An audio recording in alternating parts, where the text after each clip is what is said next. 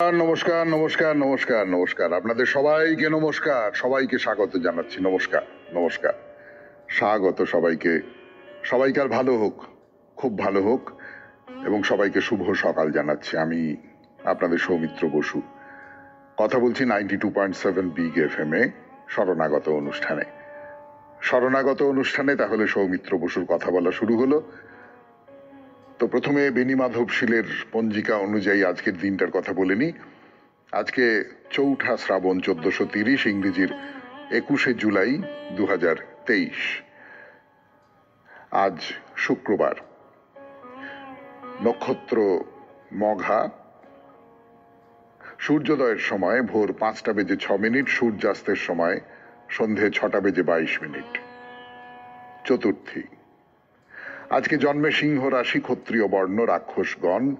দিনের বেলা 12:39 গতে নরগণ। আমাদের হোয়াটসঅ্যাপে চিঠি পাঠাবার নাম্বার 9831922927। চিঠির গোড়ায় অতি অবশ্যই SG লিখতে হবে। চিঠি লিখুন। শরণাগত শুনে, শরণাগত সূত্র ধরে মনে যা আসে লিখে ফেলুন। এমন অনেক কথা বলা হয় শরণাগতে, যা নিয়ে মনের মধ্যে প্রশ্ন জাগতে পারে, তর্ক জাগতে পারে। প্রশ্নের উত্তর আমি দিতে পারবো এমনটা নয়, তর্কের সূত্র ধরে আরো খানিকটা আলোচনা হতে পারে, আরো খানিকটা কথা হতে পারে। আমরা সবাই মিলে একসঙ্গে একটা আদান প্রদানের জায়গায় চলে যেতে পারি। সেইগুলো আমার নিজের মনে হয় খুব জরুরি। শরণাগতকে কেন্দ্র করে সেই রকমের একটা ব্যাপার হতে থাকুক। কাজেই চিঠি দিন, চিঠি সেই ব্যাপারটাকে শুরু করবে। এবারে তাহলে বলি আজকের অনুষ্ঠান সম্পর্কে। প্রথমে তো পুরাণ চিরন্তনে এতদিন আপনারা শুনেছেন কংসের কথা। তিনি একজন রাজা, অত্যাচারী রাজা। তাকে কিভাবে নিহত হতে হলো কৃষ্ণের হাতে, সেই কথা আপনারা শুনেছেন। পুরাণ চিরন্তনে যেটা আছে, আমরা হয়তো মানুষটার সম্পর্কে অল্প স্বল্প খানিকটা জানি, খানিকটা ছোটবেলা থেকে এটা ওটা গল্প শুনে একরকম করে একটা আন্দাজ করে থেকেছি। সেইটাই আরেকটু বিস্তারিত ভাবে বলা, যাতে করে যেটা ভুলে গিয়েছিলাম সেটা মনে পড়ে যায়, এবং যেটা জানতাম না সেটাও খানিকটা মনের মধ্যে গেঁথে যায়। আজ থেকে শুরু করব অন্য আর একজন রাজার কথা। তাকে তো হতভাগ্য রাজাই বলতে হবে। তার নাম দশরথের কথা। তারপরে চলে যাব স্বামী বিবেকানন্দের রচনা থেকে পাঠ।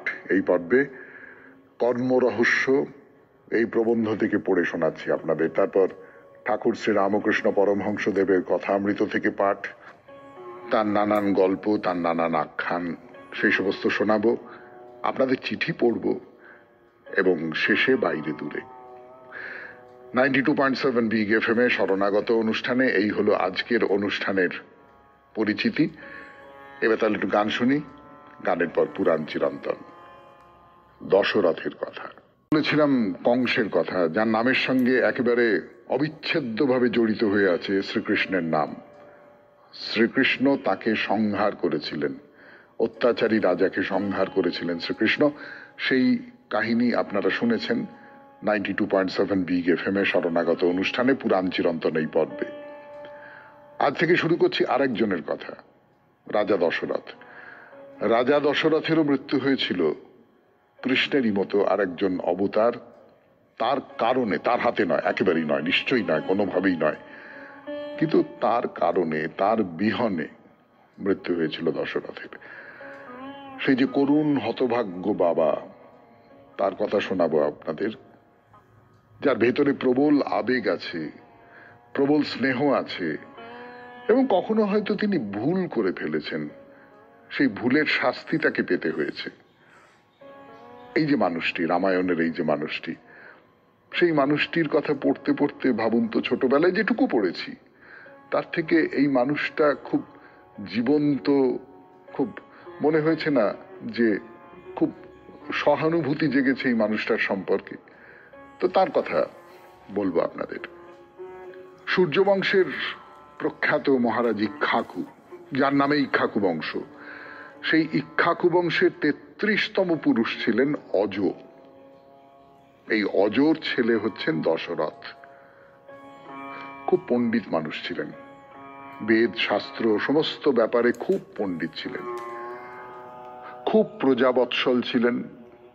প্রজাদের ভালো মন্দ দেখার ব্যাপারে তার কোনো ক্লান্তি ছিল না। প্রচুর যজ্ঞ করতেন, ধার্মিক মানুষ ছিলেন এবং মহাবীর ছিলেন। মহর্ষি এবং রাজর্ষি বলে ত্রিলোকে তার খ্যাতি ছিল। জিতেন্দ্রীয় ছিলেন, বন্ধুবৎসল ছিলেন, এইরকম সব কথা দশরথ সম্পর্কে বলা হয়েছে। এবং প্রচুর ঐশ্বর্য ছিল তার। ঐশ্বর্যে দশরথ ইন্দ্র আর কুবেরের সমান ছিলেন, এরকম কথা বলা হয়েছে। তো এই যে দশরথ, তার যাকে বহুপত্নিক বলে, বহু স্ত্রী ছিলেন তার, এবং তাদের মধ্যে প্রধানা ছিলেন কৌশল্যা, অন্য দুজন হলেন সুমিত্রা আর কৈকেয়ী। তা তো আপনারা সকলেই জানেন। কৈকেয়ী দশরথের সবচেয়ে প্রিয় মহিষী এবং বয়সে অন্য যে স্ত্রী তাদের তুলনায় তরুণতর ছিলেন। তাছাড়া দশরথের আরো আরো আরো সব পত্নী ছিলেন। রামায়ণের অযোধ্যাকাণ্ডে বলা আছে যে রামচন্দ্র যখন বনবাসে যাচ্ছেন তখন আমরা দেখছি যে রাজা দশরথের 350 পত্নী, 350 পত্নী কাঁদতে কাঁদতে কৌশল্যাকে ঘিরে রাজার কাছে যাচ্ছেন। তাদের মধ্যে নিশ্চয়ই কৈকেয়ী ছিলেন না। কৈকেয়ী তো কাঁদতে কাঁদতে রাজার সঙ্গে যাওয়ার কথা নয়, সে তো আপনারা গল্প জানেন, আপনারা বুঝতেই পারছেন। এই হচ্ছে দশরথ। সেই দশরথের কথা বলতে বসেছি 92.7 বিগ এফএম এ শরণাগত অনুষ্ঠানে। পুরাণ চিরন্তন দশরথের কথা বলবার জন্য ফিরে আসছি গানের পর। বলছিলাম দশরথের কথা। দশরথের 3 জন পত্নীর কথা পাচ্ছি, কৌশল্যা, কৈকেয়ী এবং সুমিত্রা। তার বাইরে আরো অনেক পত্নী ছিলেন। মোটামুটি 350 মতো স্ত্রী ছিলেন তার, 350 মতো মহিষী। কাজেই বহুপত্নিক শব্দটা তো তার সম্পর্কে ব্যবহার করা যেতেই পারে। এবং এই যে 350 মহিষী, তাদের মধ্যে কোনো কোনো নারী কিন্তু বৈশ্য বা শূদ্র জাতীয়াও ছিলেন, এরম কথাও পাওয়া যাচ্ছে শাস্ত্রে। তার 8 জন খুব বিচক্ষণ মন্ত্রী ছিলেন। এই মন্ত্রীদের নাম বলে রাখি আপনাদের। এরা হচ্ছেন ধৃষ্টি, জয়ন্ত, বিজয়, সুরাষ্ট্র, রাষ্ট্রবর্ধন, অকোপ, ধর্মপাল আর সুমন্ত্র। সুমন্ত্র নামটা আমরা জানি, সুমন্ত্র নামটা আমরা শুনেছি। যারা ওই ছোটবেলায় দশরথের কথা পড়েছি তারা সুমন্ত্রর কথাটা শুনেছি। দশরথের যে পুরোহিত, রাজপুরোহিত যাদের বলবো, তাদের মধ্যে 2 জন ছিলেন শ্রেষ্ঠ। একজন হচ্ছেন বশিষ্ঠ, তার কথা আমরা সবাই জানি, আর একজন হচ্ছেন বামদেব। এছাড়া সুযজ্ঞ, জাবালি, কাশ্যপ, গৌতম, মার্কণ্ডেয়, কাত্যায়ন, এরাও ঋত্বিকদের মধ্যে শ্রেষ্ঠ ছিলেন। তারা মহারাজকে সুপরামর্শ দিতেন। অর্থাৎ সবটা মিলিয়ে দশরথ একটা চমৎকার রাজ্য চালাতেন এবং তার স্ত্রীদের নিয়ে খুব সুখে ছিলেন, তার রাজ্যপাট নিয়ে খুব সুখে ছিলেন। একটাই শুধু তার অসুখ, তার দুঃখ, তার কষ্ট, মনোবেদনা। বয়স হয়ে গেল, কিন্তু এখনো পর্যন্ত পুত্র সুখ পেলাম না। পুরাণ চিরন্তন এই পর্যন্তই থাক আজকের মতো 92.7 বিগ এফএম এ শরণাগত অনুষ্ঠানে। এরপর স্বামী বিবেকানন্দের রচনা থেকে পাঠ করব। রচনার নাম কর্মরহস্য। যতটা পড়েছিলাম গতদিন তারপর থেকে পাঠ করব এবার।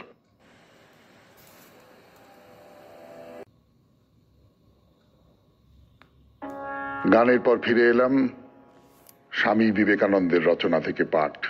রচনার নাম কর্মরহস্য। শুনছেন 92.7 বিগ এফএম এ শরণাগত। এই শিক্ষার সারমর্ম এই যে প্রভুর মতো কর্ম করিতে হইবে, কৃতদাসের মতো নয়। সর্বদা কর্ম করো, কিন্তু দাসের মতো কর্ম করিও না। সকলে কিভাবে কর্ম করিতেছে তাহা কি দেখিতেছ না? কেহই সম্পূর্ণভাবে কর্মহীন হইতে পারে না। 99% জন লোক কৃতদাসের মতো কর্ম করিয়া থাকে, তাহার ফল দুঃখ। ঐরূপ কর্ম স্বার্থপর। স্বাধীনতার সহিত কাজ করো, প্রেমের সহিত কাজ করো। প্রেম শব্দটি হৃদয়ঙ্গম করা বড় কঠিন। স্বাধীনতা না থাকিলে কখনো প্রেম আসিতে পারে না। কৃতদাসের পক্ষে যথার্থ প্রেম সম্ভব নয়। একটি কৃতদাস কিনিয়া শৃঙ্খলে বাঁধিয়া তাহাকে দিয়া কাজ করাও সে বাধ্য হইয়া একটানা ভাবে কাজ করিবে, কিন্তু তাহার অন্তরে কোনো ভালোবাসা থাকিবে না। এরূপ আমরাও যখন সাংসারিক ব্যাপারে কৃতদাসের মতো কাজ করি, আমাদেরও অন্তরে কোনো ভালোবাসা থাকে না। আমাদের এই কাজ প্রকৃত কর্ম নয়। আমাদের আত্মীয় বন্ধু বান্ধবের জন্য আমরা যে কাজ করি, এমনকি আমাদের নিজেদের জন্য যে কাজ করি, তাহার সম্বন্ধেও ওই কথা খাটে। স্বার্থের জন্য কৃত কর্ম দাস সুলভ কর্ম। আর কোন কর্ম স্বার্থের জন্য কৃত কিনা তাহার পরীক্ষা এই যে প্রেমের সহিত যে কোনো কাজ করা যায় তাহাতে সুখী হইয়া থাকে। প্রেম প্রণোদিত এমন কোনো কাজ নাই যাহার ফলে শান্তি ও আনন্দ না আসে। প্রকৃত সত্তা, প্রকৃত জ্ঞান, প্রকৃত প্রেম অনন্তকালের জন্য পরস্পর সম্বন্ধ। ইহারা একে তিন। ইহাদের একটি যেখানে আছে অপরগুলি সেখানে অবশ্য থাকিবে। ইহারা সেই অদ্বিতীয় সচ্চিদানন্দের ত্রিবিধ রূপ। যখন সেই নিরপেক্ষ সত্তা আপেক্ষিক ভাবাপন্ন হয়, তখন উহাকে আমরা জগৎ রূপে দেখিয়া থাকি। সেই জ্ঞানই আবার জাগতিক বস্তু বিষয়ক জ্ঞানে পরিবর্তিত হয় এবং সেই আনন্দই মানব হৃদয়ে সর্ববিধ ভালোবাসার ভিত্তির স্বরূপ। অতএব প্রকৃত প্রেম কখনো প্রেমিক অথবা প্রেমাস্পদ কাহারও দুঃখের কারণ হইতে পারে না। মনে করো একজন পুরুষ একটি মেয়েকে ভালোবাসে। সে একাই তাহাকে পরিপূর্ণভাবে ভোগ করিতে চায়। তাহার প্রতিটি গতিবিধি সম্বন্ধে পুরুষটির মনে ঈর্ষার উদয় হয়। সে চায় মেয়েটি তাহার কাছে বসুক, তাহার কাছে দাঁড়াক, তাহার ইঙ্গিতে খাওয়া দাওয়া চলাফেরা প্রভৃতি সব কাজ করুক। সে ওই মেয়েটির কৃতদাস এবং মেয়েটিকেও নিজের দাসী করিয়া রাখিতে চায়। ইহা ভালোবাসা নয়, ইহা এক প্রকার দাস সুলভ অনুরাগের বিকার। ভালোবাসার মতো দেখাইতেছে, বস্তুত ইহা ভালোবাসা নয়। উহা ভালোবাসা হইতে পারে না, কারণ উহা যন্ত্রণাদায়ক। যদি মেয়েটি তাহার ইচ্ছা অনুযায়ী কাজ না করে তবে তাহার কষ্ট হইবে। ভালোবাসায় কোনো দুঃখকর প্রতিক্রিয়া নাই। ভালোবাসার প্রতিক্রিয়ায় কেবল আনন্দই হইয়া থাকে। ভালোবাসিয়া যদি আনন্দ না হয় তবে উহা ভালোবাসা নয়। অন্য কিছুকে আমরা ভালোবাসা বলিয়া ভুল করিতেছি। যখন তুমি তোমার স্বামীকে, স্ত্রীকে, পুত্রকন্যাকে, সমুদয় পৃথিবীকে, বিশ্ব জগৎকে এমন ভাবে ভালোবাসিতে সমর্থ হইবে যে তাহাতে কোনরূপ দুঃখ, ঈর্ষা বা স্বার্থপরতার প্রতিক্রিয়া হইবে না, তখনই তুমি প্রকৃতপক্ষে অনাসক্ত হইতে পারিবে। শুনলেন স্বামী বিবেকানন্দের রচনা থেকে পাঠ 92.7 বিগ এফএম এ শরণাগত অনুষ্ঠানে। এরপর গান, গানের পর ঠাকুর শ্রী রামকৃষ্ণ পরমহংসদেবের কথামৃত। আমি আছি আপনাদের সঙ্গে, আপনাদের সৌমিত্র বসু। বিবেকানন্দের রচনা থেকে পাঠের পর এবার কথামৃত 92.7 বিগ এফএম এ শরণাগত অনুষ্ঠানে। আমি আপনাদের সৌমিত্র বসু হাত ধরে নিয়ে যাচ্ছি কথামৃতের জগতে, ঠাকুর শ্রী রামকৃষ্ণ পরমহংসদেবের জগতে। ঠাকুর কি বলছেন? নানান গল্প বলছেন আমাদের, নানান উদাহরণ দিচ্ছেন। সেই গল্পগুলোর ভেতর থেকে ঈশ্বর ভাবনা, আধ্যাত্মিক ভাবনা, নতুন নতুন সমস্ত দিক বেরিয়ে আসছে আমাদের সামনে। এবং যেটা খুব বলবার মতন, যে কারণে কথামৃত থেকে পাঠ, সেটা হচ্ছে ঠাকুর কিন্তু সংসার ত্যাগী সন্ন্যাসী হতে বলছেন না, একবারও বলছেন না। সংসার করার পক্ষে কথা বলছেন তিনি, কিন্তু সংসার করেও আমি কি করে ঈশ্বরে মন রাখতে পারি, মতি রাখতে পারি, সেইটা হলো তার কথা বলার আসল উদ্দেশ্য।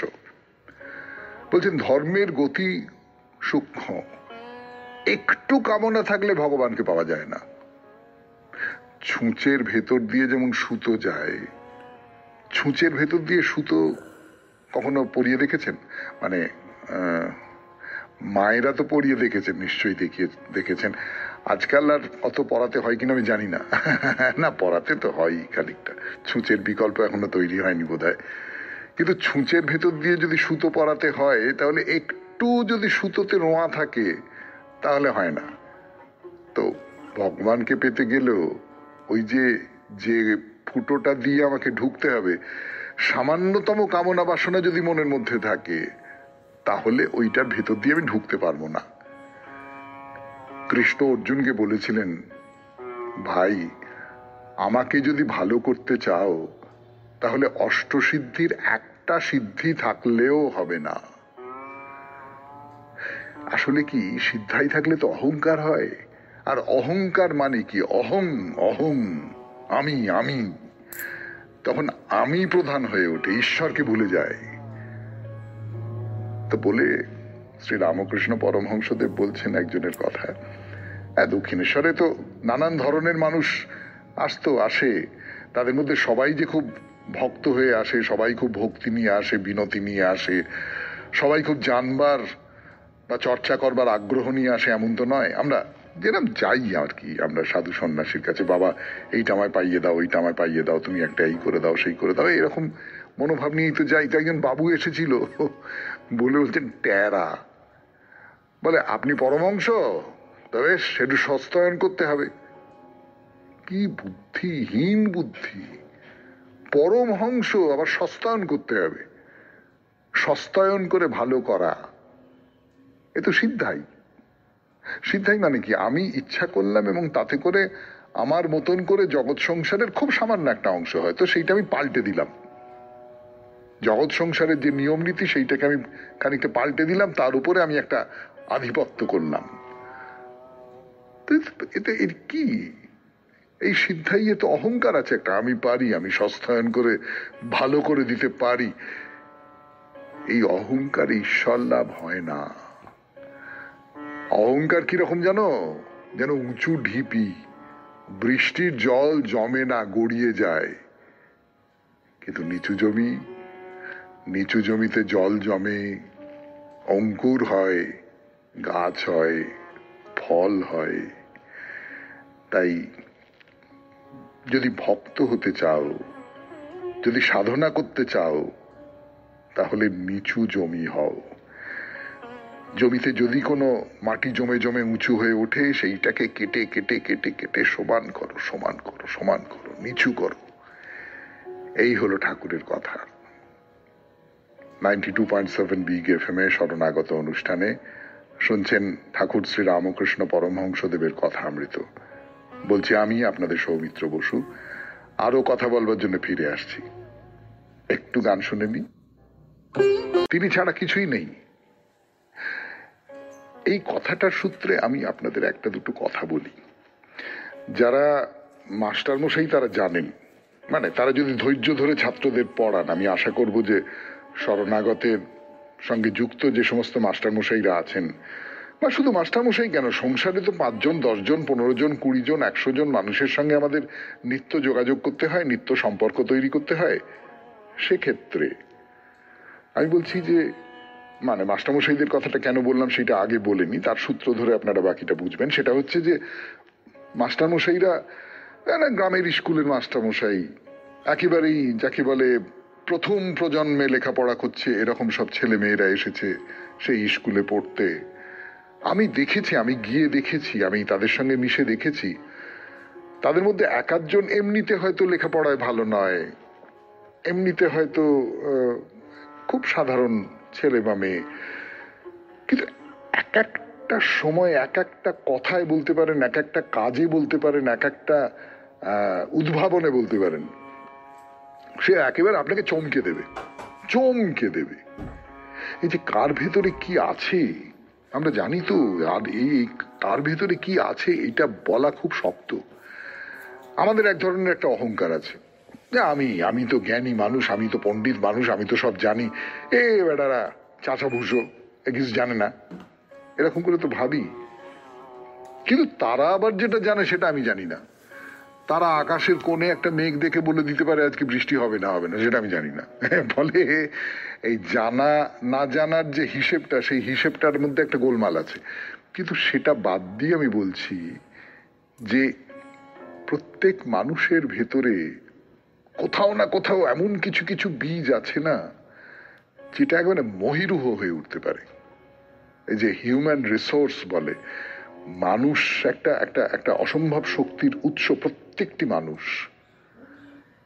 সেই জায়গাগুলো আমরা খুঁজে বার করতে পারি না, আমাদের সমাজ বার করতে পারে না, আমাদের যে শিক্ষা ব্যবস্থা সেটা বার করতে পারে না। তার ফলেই এই গোলমালগুলো হয়। এইগুলো বেরোতে পারে কিসে? এগুলো বেরোতে পারে ভালোবাসা দিয়ে। সবাইকে ভালোবাসতে হবে। যদি আমি এইটা মনে করতে পারি যে সবাইকার মধ্যে হরি আছেন, সবাইকার মধ্যে, তিনি ছাড়া আর কিচ্ছু হয় না। ওই যে প্রহ্লাদকে ঠাকুর বলেন তুমি বর নাও, প্রহ্লাদ বললেন আপনার দর্শন পেয়েছি, আমার আর কিচ্ছু দরকার নেই। তো ভগবান ছাড়লেন না।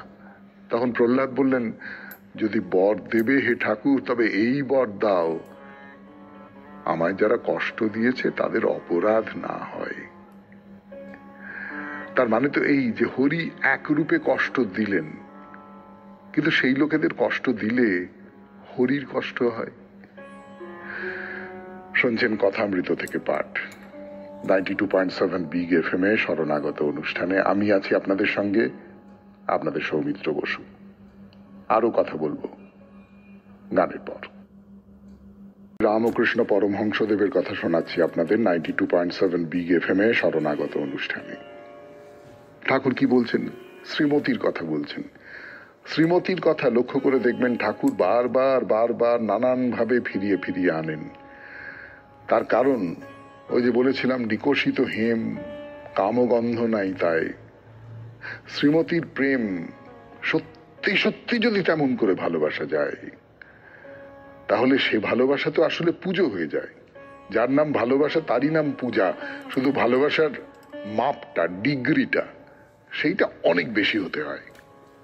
স্বার্থপরতাটাকে মুছে ফেলতে হয়। আবার ভক্তি উন্মাদ আছে। শ্রীমতী যেমন প্রেমে উন্মাদ, তেমনি ভক্তি উন্মাদ আছে। যেমন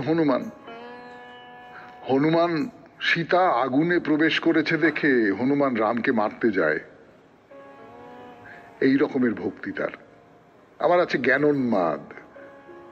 একজন জ্ঞানী পাগলের মতো দেখেছিলাম, তখন কালীবাড়ি সবে প্রতিষ্ঠা হয়েছে। লোকে বললে রামমোহন রায়ের ব্রাহ্ম সভার একজন। তারপর এক পায়ে ছেঁড়া জুতো, হাতে কঞ্চি আর একটা ভাঁড়। গঙ্গায় ডুব দিলে তারপর কালী ঘরে গেল। হলধারী তখন কালী ঘরে বসে আছে, তার মত্ত হয়ে স্তব করতে লাগলো খ্রং খ্রং খট্টাঙ্গ ধারিণী ইত্যাদি। কুকুরের কাছে গিয়ে কান ধরে তার উচ্ছিষ্ট খেলে, কুকুর কিছু বলল না। আমারও তখন এই অবস্থা আরম্ভ হয়েছে। আমি হৃদের গলা ধরে বললাম, ওরে হৃদে, আমারও কি ওই দশা হবে? আমার উন্মাদ অবস্থা। ঠাকুর শ্রী রামকৃষ্ণ পরমহংসদেব বলছেন, নারায়ণ শাস্ত্রী এসে দেখলে একটা বাঁশ ঘাড়ে করে বেড়াচ্ছি। তখন সে লোকেদের কাছে বলল, ও উন্মাদ হয়। সে অবস্থায় জাত বিচার কিছু থাকবে না। একজন নিজ জাতি তার মাগ শাক রেঁধে পাঠাতো, আমি খেতুম। কালীবাড়িতে কাঙালিরা খেয়ে গেল, তাদের পাতা মাথায় আর মুখে ঠেকালুম। তখন হলধারী আমাকে বলে, করছিস কি? আরে কাঙালিদের এঁটো খেলি, তোর ছেলে পুলের বিয়ে হবে কেমন করে? আমার তখন রাগ হলো। হলধারী আমার দাদা হয়, তো কি হয়? তাকে বললুম, তবে রে শালা, তুমি না গীতা বেদান্ত পড়ো, তুমি না শেখাও ব্রহ্ম সত্য জগৎ মিথ্যে, আমার আবার ছেলে পুলে হবে তুমি ঠাউরেছ? তোর গীতা পাঠের মুখে আগুন। ঠাকুর কথা বলতে বলতে নিজের কম বয়সের কথা, নিজের যে সাধনার পর্বের কথা, সেই সব কথাগুলো শোনান। শুনতে খুব ভালো লাগে, তাই না? শেষ করলাম আজকের কথামৃত 92.7 বিগ এফএম এর শরণাগত অনুষ্ঠানে। এরপর গান, গানের পর আপনাদের চিঠি।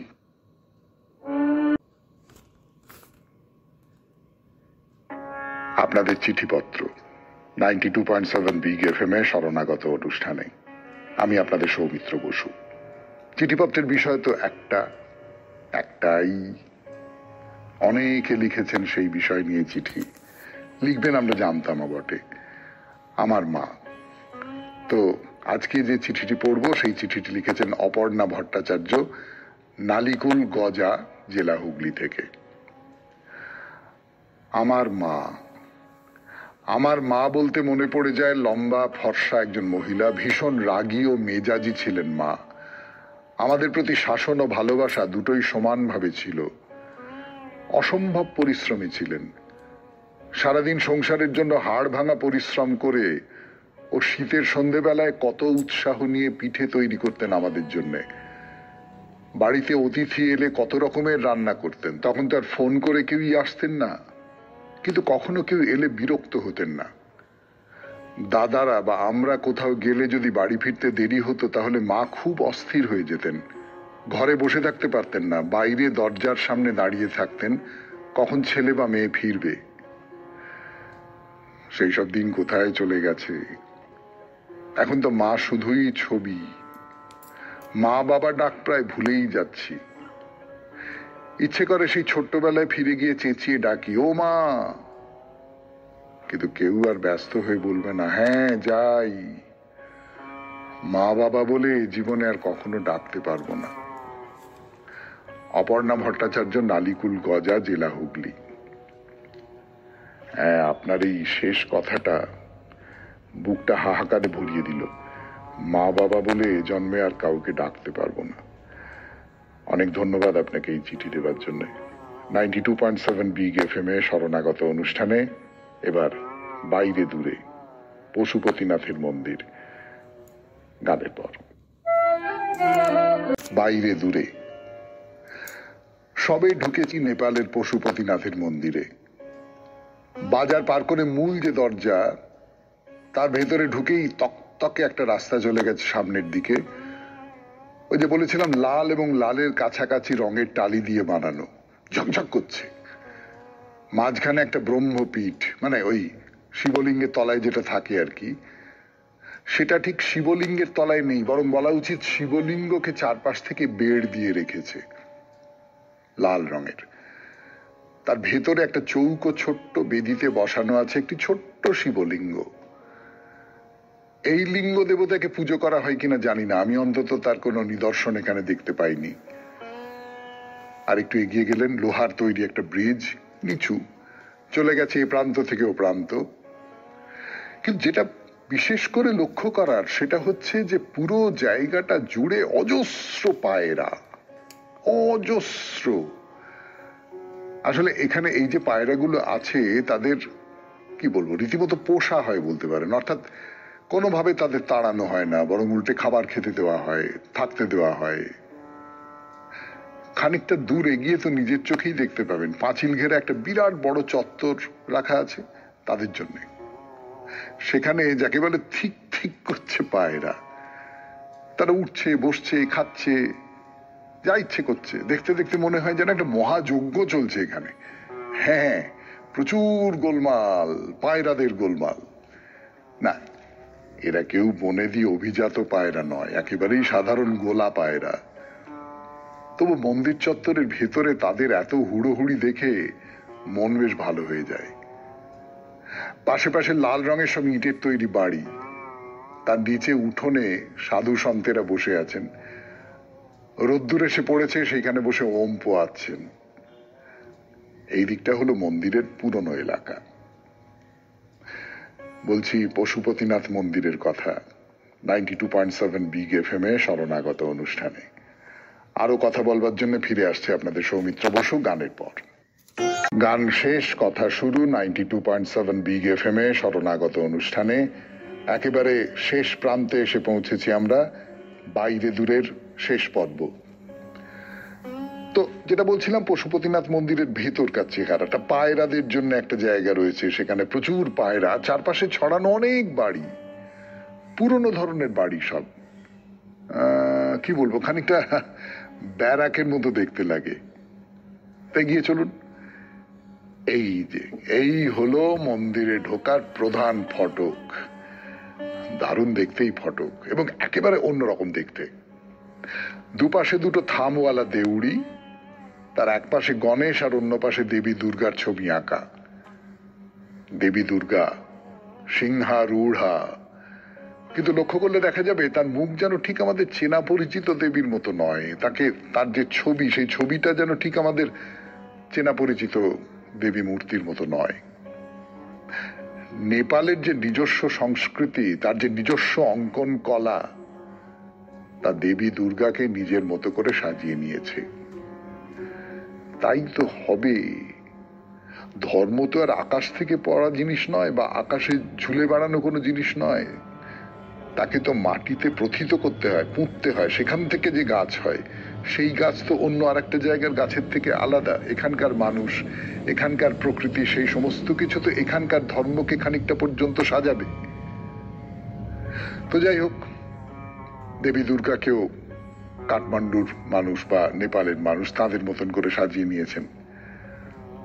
মূল যে দরজা, এটা কালচে কাঠের দরজা, সেখানে অসামান্য সুন্দর এবং অভিজাত কারুকাজ। সেই দরজার ওপরে দোতলায় একটা বারান্দা চলে গেছে, মাঝখানে শিব ঠাকুরের একটা ছবি, পেছনে শিবলিঙ্গের ছবিও আছে। এর তলা দিয়ে আমাদের ভেতরে যেতে হবে। যাবার আগে সঙ্গে যা কিছু আছে, জুতো তো বটেই, ক্যামেরা, মোবাইল ইত্যাদি ইত্যাদি সব খুলে রেখে যেতে হবে। কিচ্ছু নিয়ে যাওয়া যাবে না। ভেতরে ঢুকলাম। এই যে মন্দির, এর রূপটা বেশ কিছুটা অন্যরকম। নেপাল বা নেপালি প্রভাব আছে এমন সব জায়গায় আমরা আগেও দেখেছি যে মন্দিরের গড়ন হয় খানিকটা প্যাগোডার মতো। এখানেও তাই। প্যাগোডা যেমন হয় একটা ছাদ, তার উপরে আর একটা ছাদ, এখানেও তাই। এই ছাদগুলো তৈরি হয়েছে তামা আর সোনার কাজ দিয়ে। মন্দিরের নিচে একটা একটা একটা ভিত আছে, একটা চত্বর, চারচৌকো ভিত। মাটি থেকে চূড়া পর্যন্ত এই মন্দিরের উচ্চতা হবে 23 মিটার 7 সেন্টিমিটার। মোট 4টে দরজা দিয়ে ঢোকা যায় এই মন্দিরে। তাদের প্রত্যেকটা রূপোর চাদরে মোড়া। আজকে এই পর্যন্তই থাক। পরের দিনও শোনাবো আপনাদের কাঠমান্ডুর পশুপতিনাথ মন্দিরের কাহিনী, পশুপতিনাথ মন্দিরের বিবরণ 92.7 বিগ FM শরণাগত অনুষ্ঠানে। এবারে তাহলে বলি আমাদের হোয়াটসঅ্যাপে চিঠি পাঠাবার নাম্বার 9831922927। চিঠির গোড়ায় অতি অবশ্যই SG লিখবেন। আর শেষে,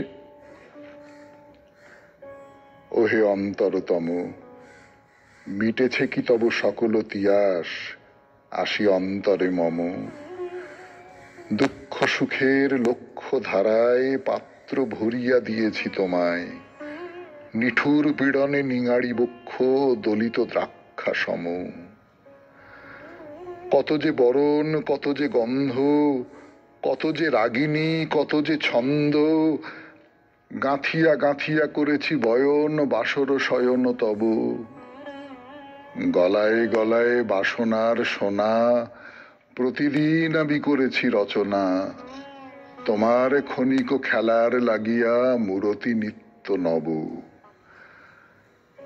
আপনি বরিয়া লয়েছিলে মোরে, না জানি কিসের আসে, লেগেছে কি ভালো হে জীবননাথ, আমার রজনী, আমার প্রভাত, আমার নর্ম, আমার কর্ম, তোমার বিজন বাসে। বরষা শরতে বসন্তে শীতে ধ্বনিয়াছে হিয়া যত সঙ্গীতে, শুনেছ কি তাহা একেলা বসিয়া আপন সিংহাসনে। মানস কুসুম তুলি অঞ্চলে, গেঁথেছ কি মালা, পরেছ কি গলে, আপনার মনে করেছ ভ্রমণ মম যৌবন বনে। কি দেখিছ বধূ, মরম মাঝারে রাখিয়া নয়ন দুটি, করেছ কি ক্ষমা যতেক আমার স্খলন পতন ত্রুটি। পূজাহীন দিন, সেবাহীন রাত, কত বারবার ফিরে গেছে নাথ, অর্ঘ্য কুসুম ঝরে পড়ে গেছে বিজন বিপিনে ফুটি। যে সুরে বাঁধিলে এবিনার তার, নামিয়া নামিয়া গেছে বারবার। হে কবি, তোমার রচিত রাগিনী আমি কি গাহিতে পারি? তোমার কাননে সেচিবারে গিয়া ঘুমায়ে পড়েছি ছায়ায় পড়িয়া, সন্ধ্যা বেলায় নয়ন ভরিয়া এনেছি অশ্রু বাড়ি। এখন কি শেষ হয়েছে প্রাণেশ? যা ছিল আছিল মোর, যত শোভা, যত গান, যত প্রাণ, জাগরণ ঘুমঘোর, শিথিল হয়েছে বাহুবন্ধন, মদিরাবিহীন মম চুম্বন। জীবনকুঞ্জে অভিসার নিশা, আজ কি হয়েছে ভোর। ভেঙে দাও তবে আজিকার সভা, আনো নবরূপ, আনো নব শোভা।